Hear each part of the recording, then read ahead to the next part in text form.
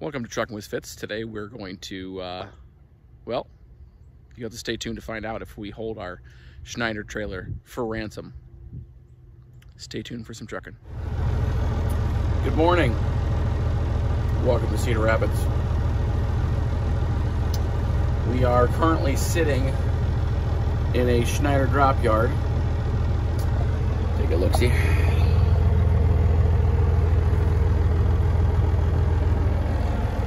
Pretty close to 8 a.m. over there.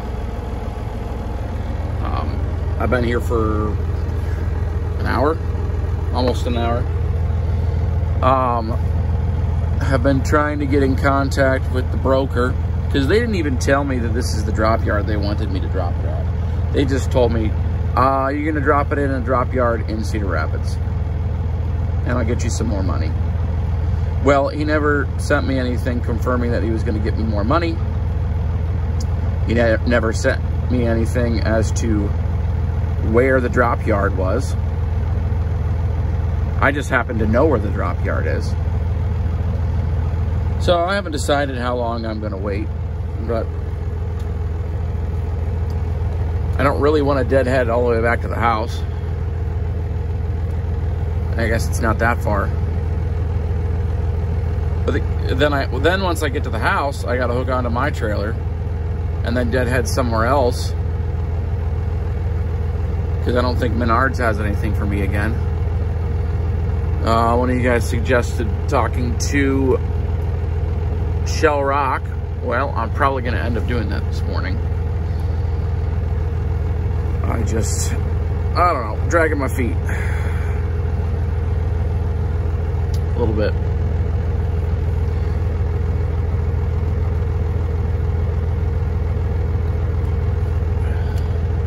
Yeah, I'm not gonna wait much longer. We're chilling in here, parked in a good spot. But at the same time, I guess if I needed to, I could take the trailer out again and hold it for ransom, make him give me more money, right? Maybe I could do that. Maybe that'll be the title of this video. Should I hold this trailer ransom?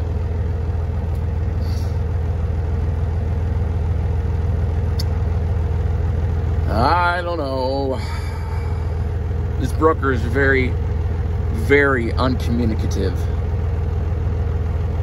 When I try to call him, it takes... Man.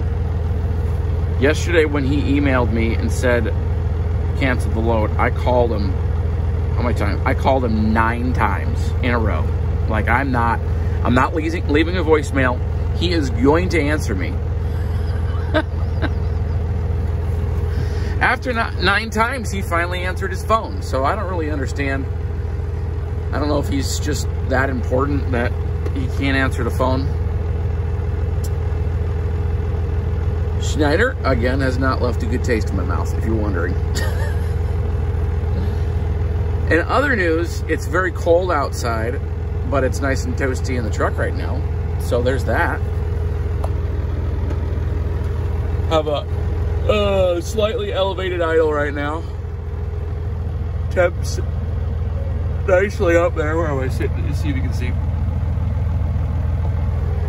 It's not raised that much. Just wanted to get a little extra heat in the engine. Probably gonna go disconnect pretty soon here. But anyway, I'll let you guys go. We'll update you later.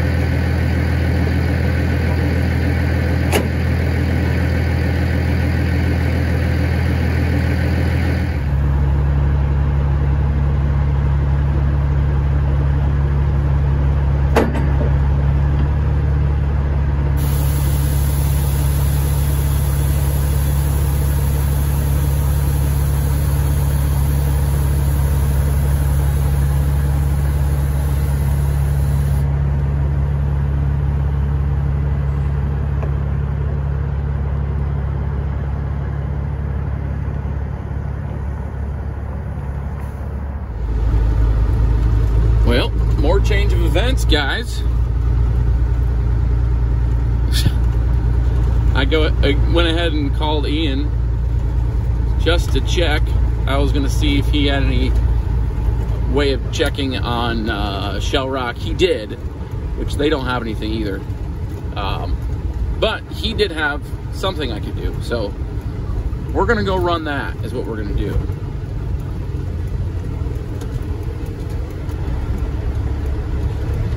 I think we're going to go to Des Moines is what we're going to do. So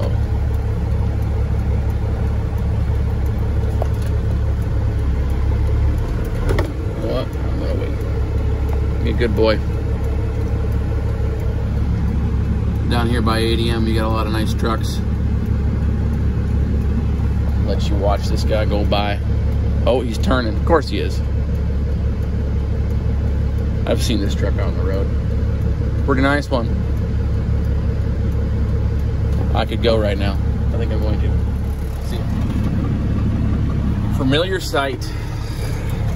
Feels good. Although I'm probably only going to get one in today. They are getting more cars tonight. Rail cars. It is an awkward load, so I'm going to have to check it a couple times. But yeah, like I say, it's going to Des Moines. My guess is this is the only one I will get in today, because they just don't have a lot. More coming tomorrow. It would really be awesome if I could grab something I could deliver in the morning. Meaning, I can come in early in the morning and grab it. Instead of having to wait until 7. But I don't think that's going to be the case. For now, let's get this thing weighed. See if we can get out of here. No idea what it's going to weigh. I'm out of rhythm.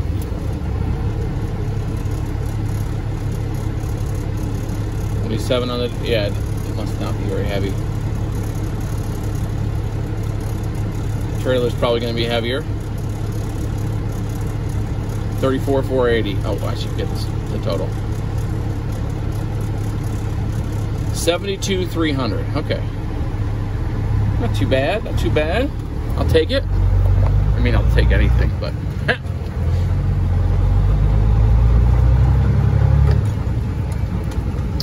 Do you need to get fuel? I haven't. I'll probably get it at the S-Way here in town. On the way out. Sort of nervous to find out what I got fuel economy wise over the last day. Probably not great. Pulling that box. Alright, let's grab our paperwork. Okay, we are to our normal load checking spot. Got a couple cars I'm going to let go by here before I get out. One more here. And they're gone.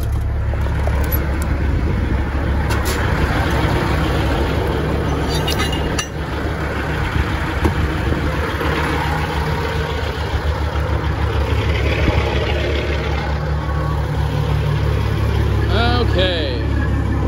What's the damage?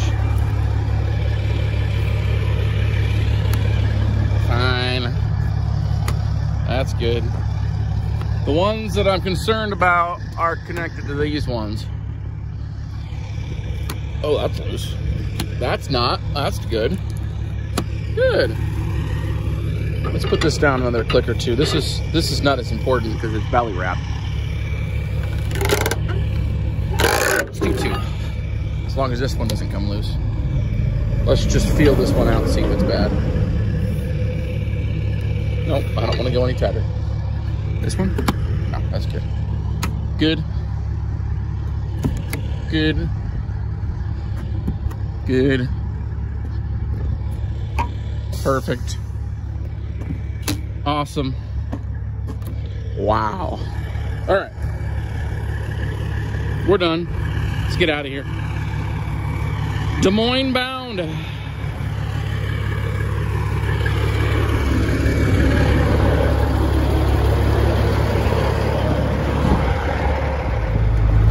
I think it's been a while since I've been down to Des Moines here. To this store. Not really my favorite store, so I'm not sad. I mean, it's not my least favorite store. It's just not. I wouldn't pick it.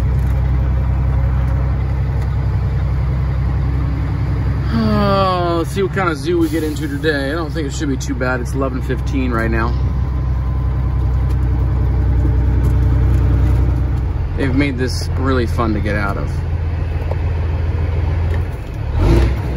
I made the turn on the way in, so I can make the turn on the way out, right?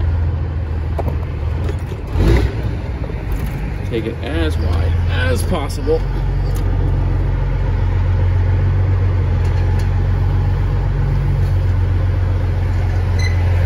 Ooh. You will make it on the way out, too. Just barely. That's not fun. And I couldn't have come out there, so. People do not think. They don't use their brains about trucks.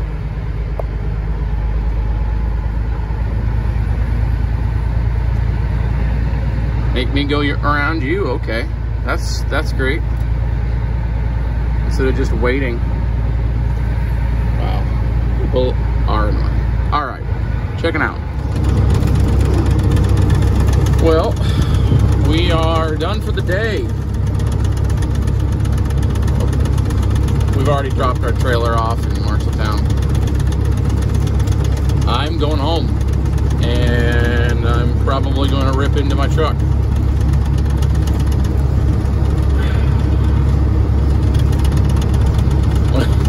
One of the guys in the comments yesterday, I don't know if he's watching today, said, "You need to fix your truck." Didn't tell me why, but I have a feeling I know why. Y'all have been talking about the shake for a while. I know why it's shaking. In fact,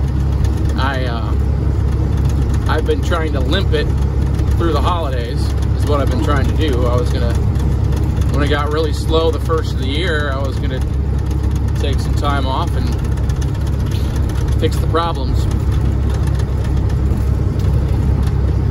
But I just didn't want to do it yet. Well, it's definitely gotten worse, and today I noticed it's like a secondary shake going on. I'm like, I can't do this anymore. I cannot do this anymore. So this is what we're doing. I'm just gonna bite the bullet. I don't know if they'll have the parts or not, but need to do a couple things. At least on the driver's side, I need new bushings on the leaf spring. Probably going to do all of them, all three.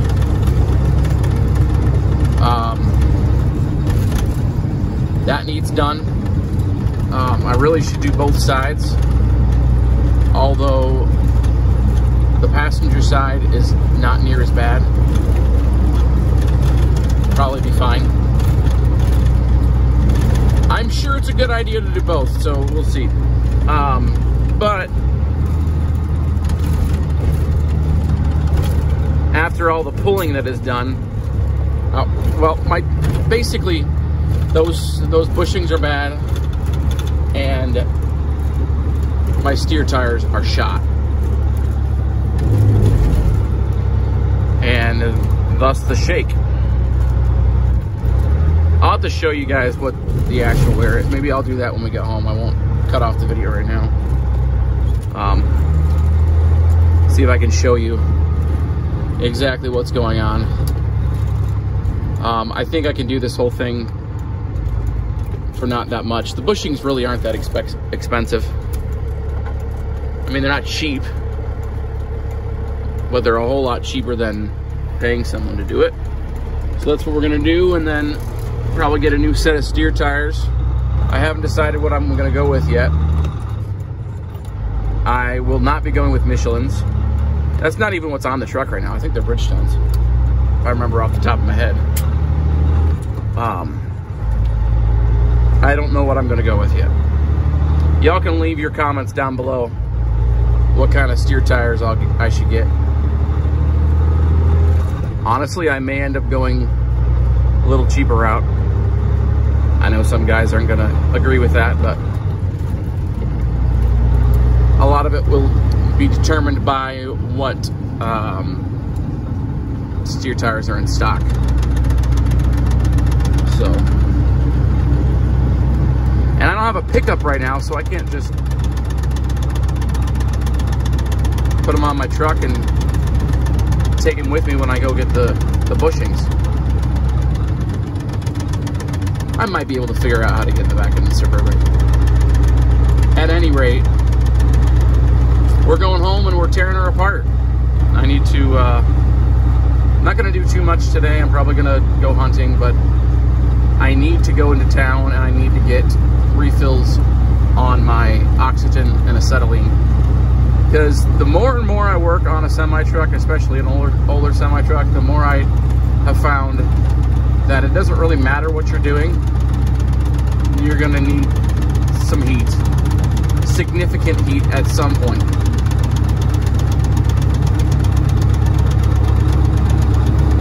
That's just the name of the game.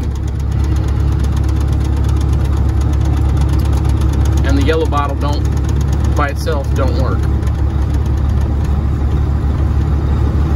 You need oxygen, acetylene. I guess propane oxygen would probably work too, but that's not what I'm set up with. Maybe I should get set up with that.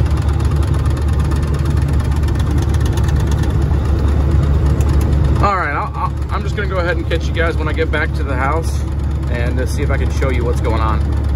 I mean, that's going on.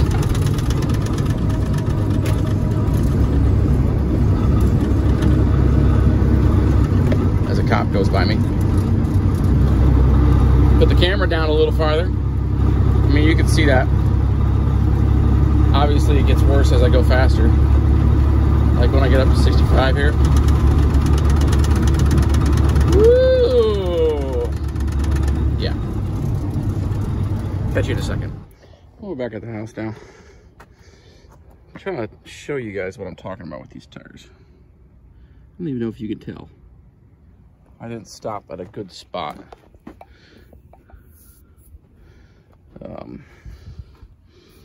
Man, where is that? So I can feel it right there. Well, you could tell there's a dip right there. Whoop, dip. And this edge is worn more than this edge on this side. There's a number of spots where there's dips. Wish I had stopped at a better place.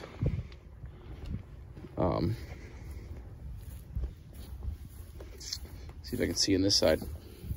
So this side, the more weird edge is actually on the outside. Tells me about that pulling. But there's actually a spot on this tire also that was now this is the not oh there it is. Can we tell? No, we can't tell. Oh, it's so hard to tell on the camera. Perfect edge, and then it dips right in here. It's not dipped the whole way around. This side is dipped the whole way around. Telling me. Sort of want to swap these, but I know for certain that the bushings on this side are bad. Let me tell you why. Because I can hear popping noises when I turn. So I know they're bad. On this side, because I could hear it. Plus, this top one does not take grease unless I get it in the perfect spot. So, there's that. I'm also gonna check some other points on here, but I do think that changing those things is going to solve my problem. Quite confident. Quite confident. And I'm gonna go back there because there's somebody back there. Anyway, I do need to still do the rear leaf spring bushings, rear axle, front leaf spring bushings on the drives. So come back over here. I don't know what else I was going to show you. The shocks have been replaced. These bushings, I believe, have been replaced. I think this whole spring has been replaced. All these points take grease. The other side does not. So I may just start with the other side. Do the other side. I'll be able to tell if it solved the problem rather quickly. So I got some work to do. Right now, I just wanted to confirm that that's what I wanted to do.